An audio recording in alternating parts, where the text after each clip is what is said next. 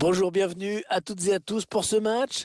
C'est, figurez-vous, Pierre Ménès qui est avec moi pour commenter ce match. Et Pierre Ménès est avec vous, et Hervé Matou aussi. Bonjour à tous.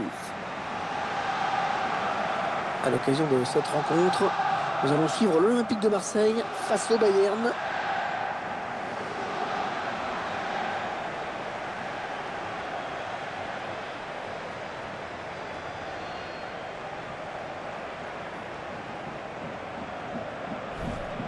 Un match dans lequel on va retrouver Dimitri Payet face à Lewandowski.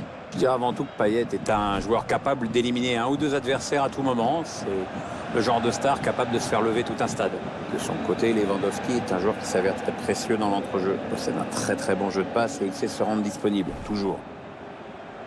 Voici la composition de l'Olympique de Marseille. Alors sans surprise, l'équipe va évoluer en 4-3-3. Un dispositif qui demande de gros efforts aux ailiers.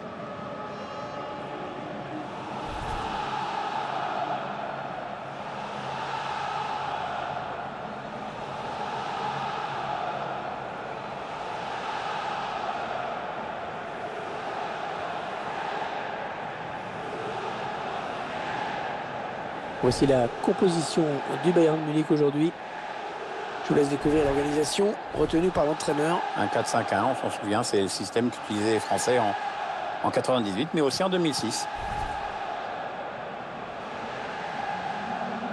Le stade marseillais qui avait été construit pour la Coupe du Monde 1938. Oui, 2 matchs de l'Italie, le premier tour contre la Norvège et la demi-finale contre le Brésil. Et si on consulte la liste des joueurs qui ont porté ce maillot du Bayern, ça fait quand même rêver. Oui, bah évidemment, de Franz Beckenbauer à Lothar Matthäus, déjà, ouais, pas loin des 1000 matchs sous le maillot rouge, non? Müller,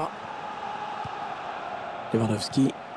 Oh, le tacle et le ballon qui n'est pour personne finalement.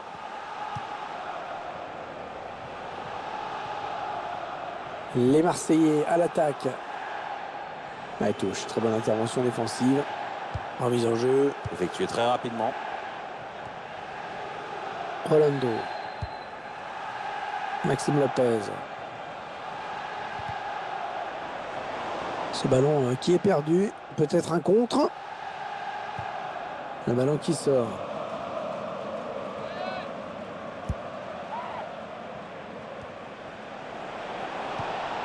Bon tacle, mais ce n'est pas fini.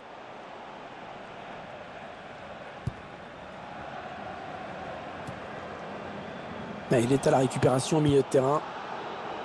Robben sur le côté. Ah ouais, très bien pris.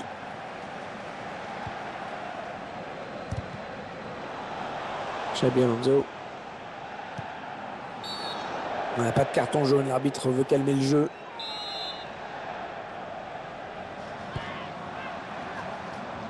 Peut-être une bonne opportunité, attention. Ouais, bon timing défensif sur ce tacle.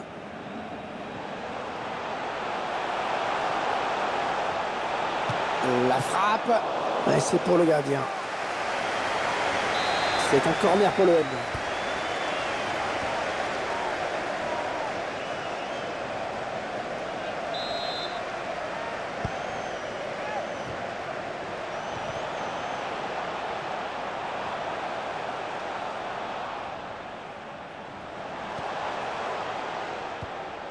D'ailleurs, David Alaba. Ils construisent patiemment, ils attendent l'ouverture. Douglas Costa. Allez, le Bayern qui part à l'assaut du but adverse. Allez, dans l'espace. Allez, ça continue, les échanges. Ouais, c'est sifflé, coup franc pour le Bayern Munich.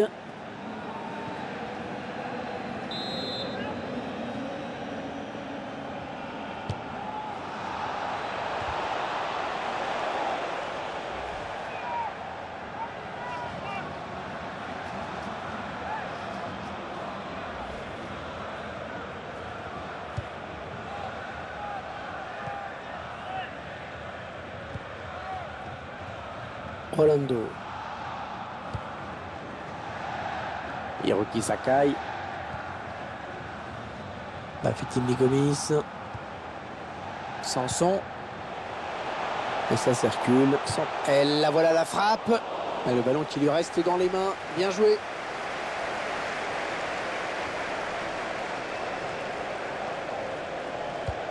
C'est dégagé. La remise en jeu pour l'OM. Maxime Lopez. William vainqueur. La frappe. Ah, ça passe juste au-dessus.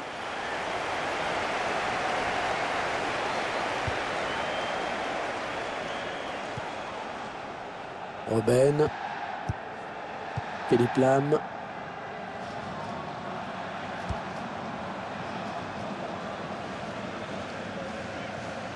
Ouais, elle a lutté après pour reprendre ce ballon. Les Marseillais qui tentent de porter le danger dans le camp adverse. Oh, il y a du monde autour de lui. Allez, il faut qu'il fasse le bon choix. Gomis. Oh, le but de Bafé Gomis.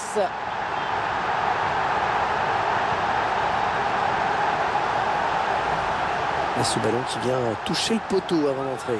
On a vu comme c'est cruel parfois le fait de balle.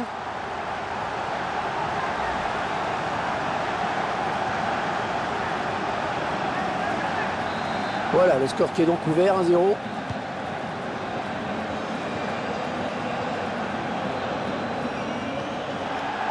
Thomas Müller.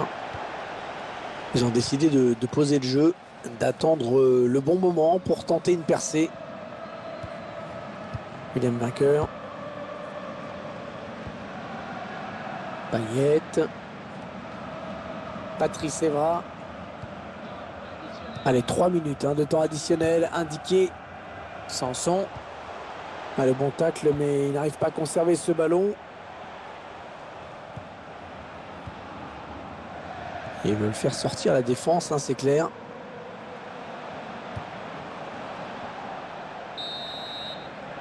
On retiendra donc de cette première période qu'on a vu un but, 1-0 à la mi-temps.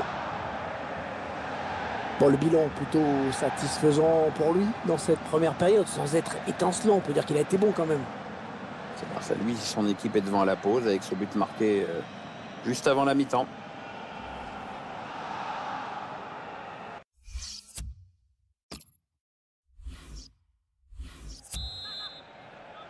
Marseille qui a donc viré en tête à la pause. On va voir maintenant quel sera le scénario de la seconde période. Ouais, le tacle, mais le ballon est perdu.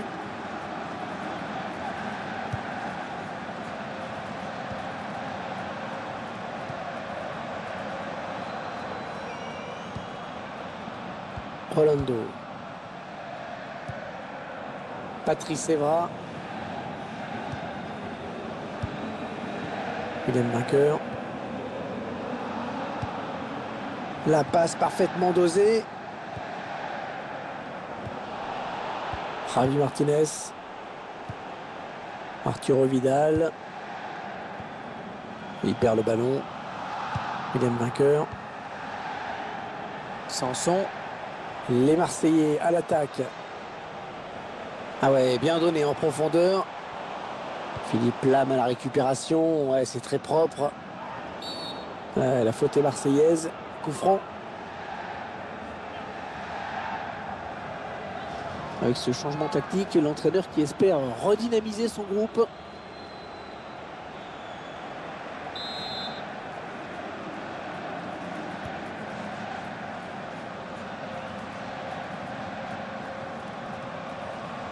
Javi Martinez.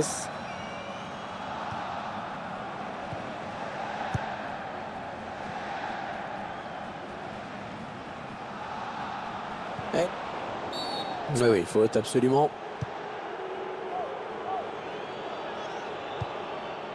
Müller. Oh, le tacle et le ballon qui n'est pour personne finalement.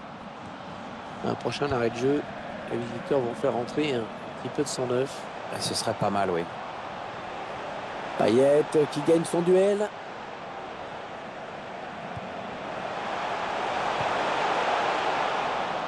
Un ballon perdu, l'adversaire s'est interposé. Thiago Alcantara. Aucun problème pour le gardien. Bien anticipé.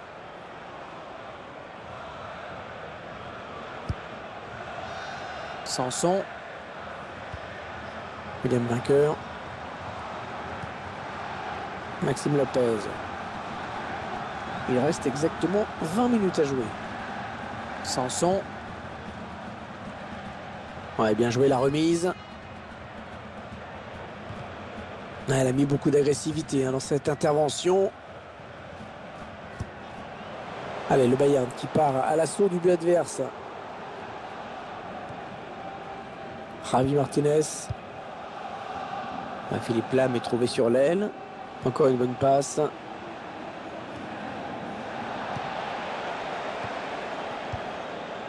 Sanson.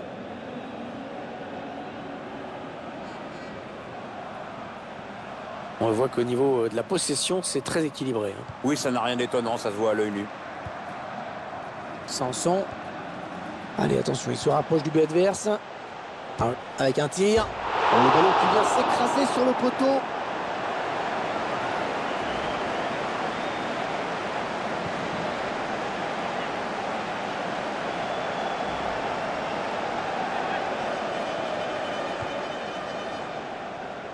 Allez, 9 minutes. Il ne reste que 9 minutes à jouer. Là-bas, l'entraîneur de l'équipe visiteuse qui donne ses dernières consignes au joueur qui va faire son entrée. Une entrée imminente. On voit le 4e arbitre qui se prépare à annoncer le changement. Oui, il a du soutien. Attention, le centre. Il perd le ballon. Et là, voilà la frappe. Allez, occasion pour le Bayern avec ce corner. Il faut surtout bien le tirer. En tout cas, le comportement des supporters est exemplaire. Ils font vraiment plaisir à voir, à entendre.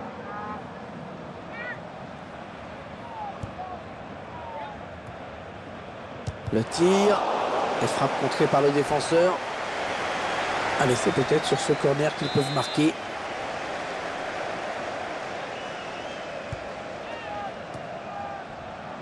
Il choisit la frappe. Et le ballon bloqué par le gardien.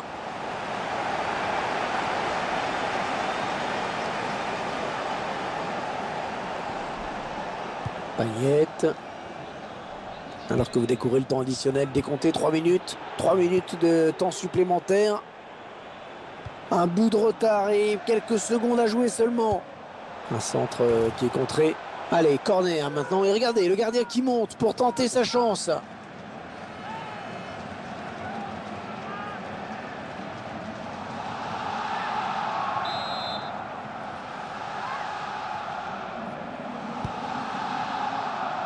Et c'est dégagé. La frappe. Ouais, l'arbitre qui siffle la fin de ce match. Voilà, l'OM qui s'impose donc. Un match amical bien négocié pour eux au final.